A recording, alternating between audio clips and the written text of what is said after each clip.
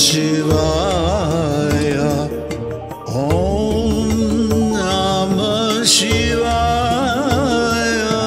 Om Namah Shivaya. Om Namah Shivaya.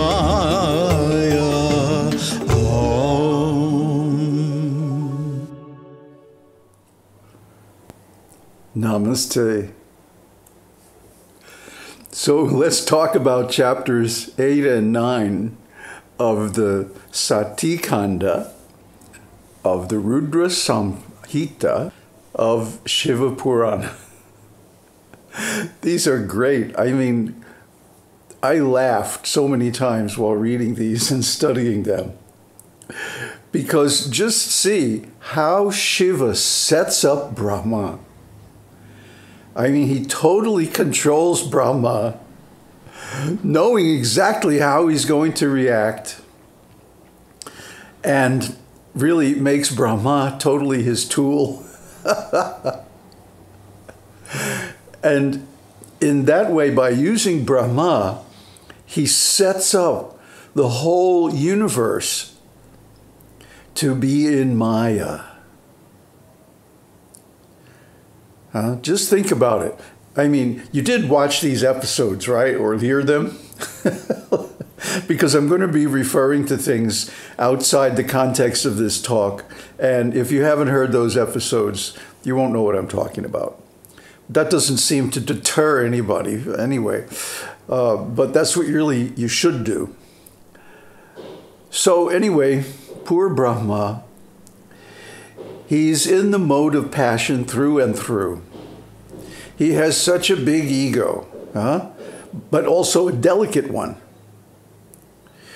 So because he was criticized by Shiva for falling in love with his own daughter, he became malicious. And he said, I'm going to get that Shiva. I'm going to make him fall down into lust and take a wife. Because he knew that the hallmark of Shiva is his yogic perfection, that he can't be moved. So he got Rati and Kāma and Vasanta, spring, all three of them. Rati means lust, and Kāma, of course, means sex desire, specifically. And Vasanta means spring. So he got them to go and try to delude Shiva. And they were completely unsuccessful. They could not move him in the least. But in the process, they enthralled everybody else. So this is how the living beings came to be deluded by lust. That Brahmā, in his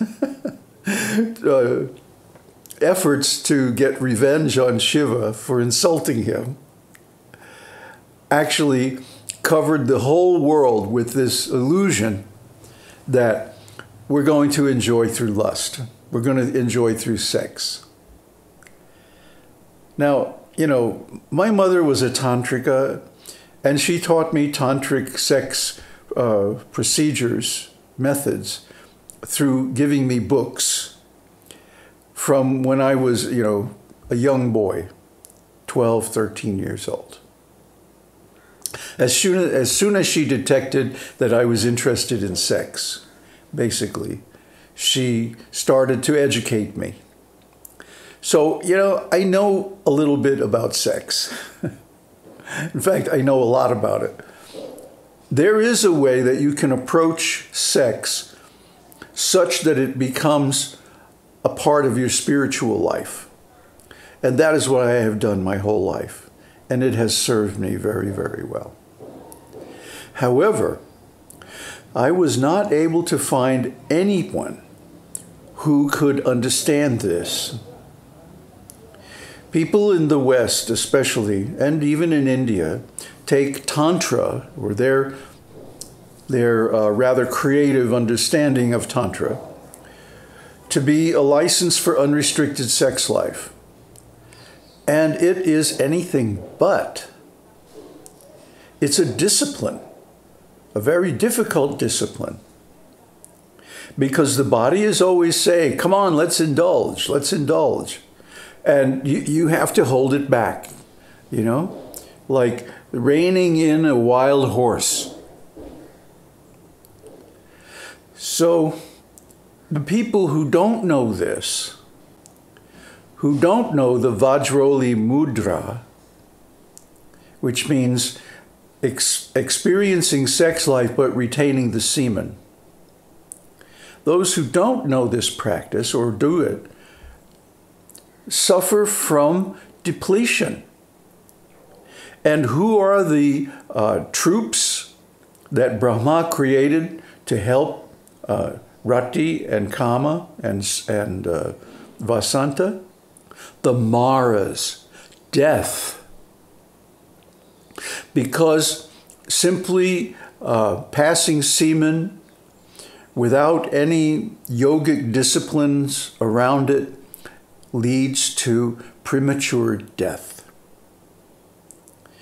I've always wanted to do a series on sex economics, which is a term invented by the German psychiatrist Wilhelm Reich. But you know, I don't think people are ready for it. I think people would take it in the wrong way. So I've held back. I haven't given this knowledge. But I would give it to anyone who actually becomes a disciple, of course, because it gives them tremendous mental and physical strength. But anyway, the vast majority, overwhelming majority of living beings don't practice any kind of discipline in regards to sex. They indulge in it whenever they can, however they can, and as much as they can. And as a result, their minds and bodies become weak. They become subject to diseases, both mental and physical.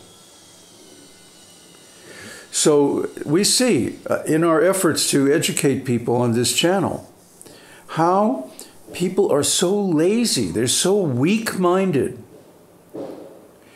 We're telling people, go to the original scriptures. Don't take anyone's word for it, including mine. But go to the original scriptures and research these things on your own.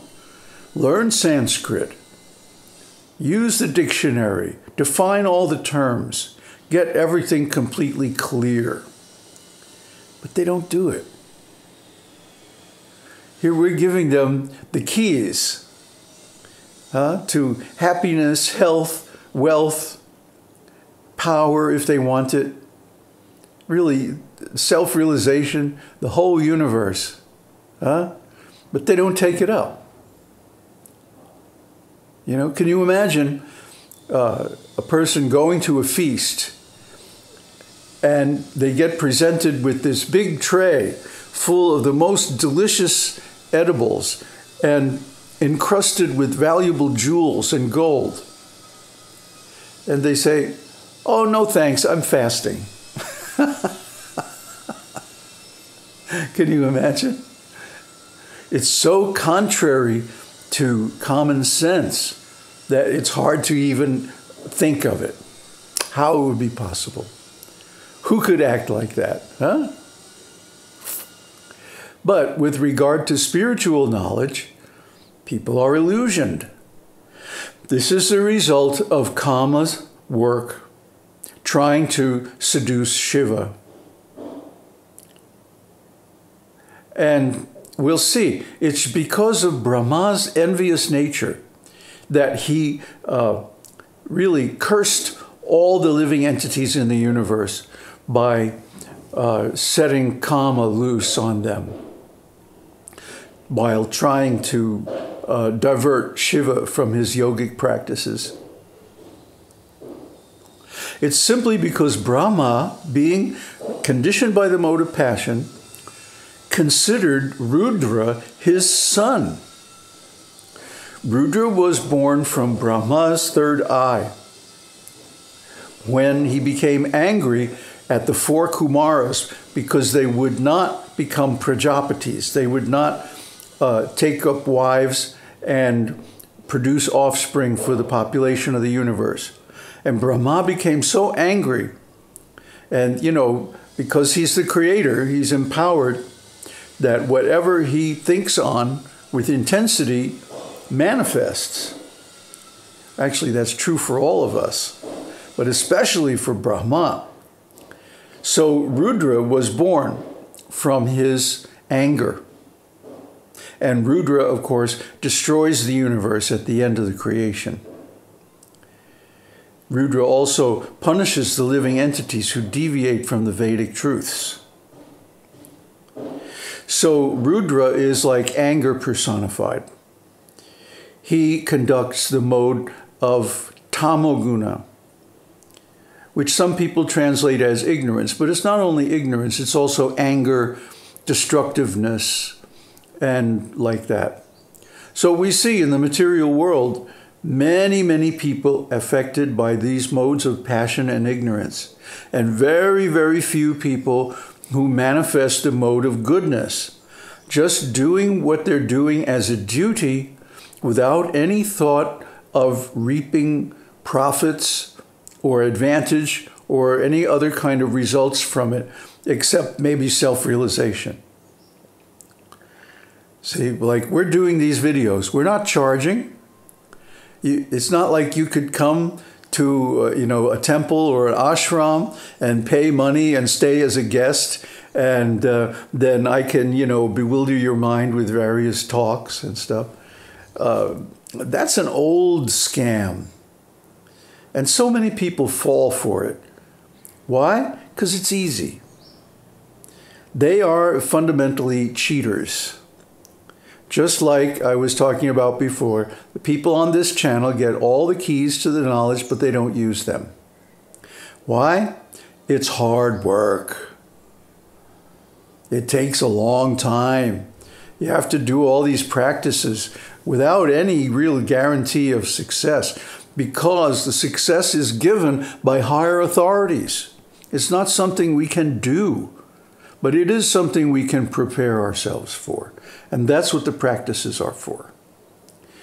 So anyway, people don't want to do this. So if they have a way of just throwing money at the problem and making the responsibility somebody else, they'll do it. So there are all these cheating gurus who come up saying, just come to my ashram and pay for my luxury accommodations and our expensive seminars and our special darshans. And I will make sure you get enlightenment. Ha ha ha. Anybody who falls for that is a loser. Has to be, because nobody but you can take responsibility for your spiritual life. I mean, who cares? Huh? Only someone with supreme compassion is going to care for your actual benefit. And even then, they also have their own benefit in mind. Because acting in the mode of goodness for the benefit of others is the supreme spiritual service, which gives the greatest result, which is complete detachment from material life and full enlightenment. Aum Tat Sat. Aum Shakti Aum. Aum Namah Shivaya.